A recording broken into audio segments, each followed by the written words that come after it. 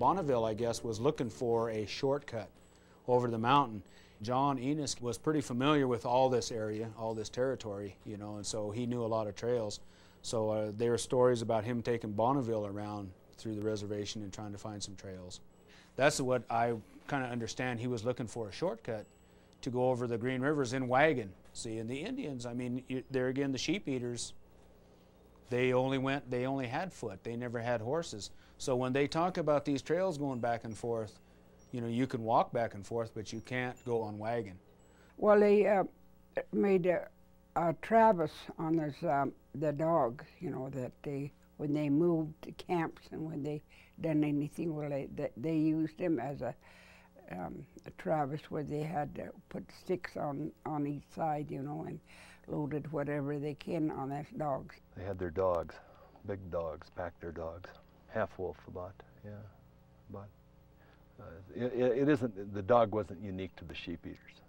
Right now I'm cinching up the belly band, trying to get it adjusted so that hopefully we can make the old pack stay put on him.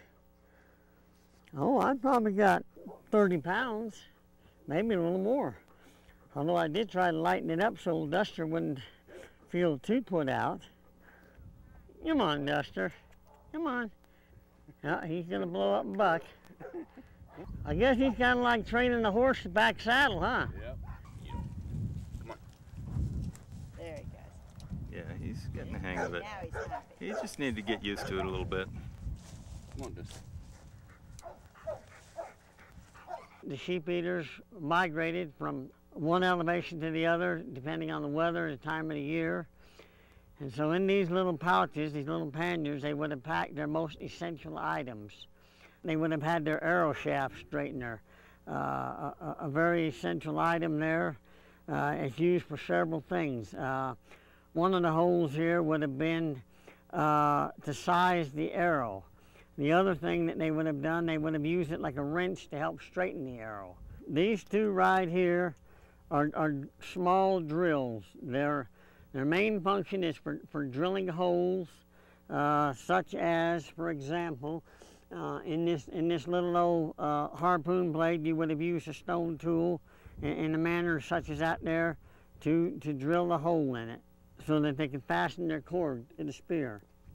Now here we have a horn, a sheep horn spoon, ladle, dipper, would have been used for a variety of things, water, drinking water, dishing up food, had a variety of uses. We have two different kinds of glue. We have the hide glue, which is right here, the translucent, and then we have the pine pitch and charcoal, of which they would have softened and used in conjunction with fitting a knife blade into a sheep horn handle here. It makes a very durable and long-lasting glue to which they would have fastened the blade to the handle. And here we have a little pouch that they would have carried their arrowheads in. We have a handful of arrowheads here, and these right here are the tools. I am most certain that they would have taken with them because they are essential to their everyday life. The sinew is used for backing the horn bow. It is also twisted into bowstrings and probably was also either twisted and or braided into little short cord-like deals for fastening the little harpoon spear to the spear.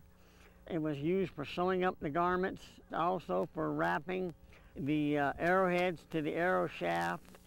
It just has a multitude of uses and is of extreme importance to the mountain Shoshone.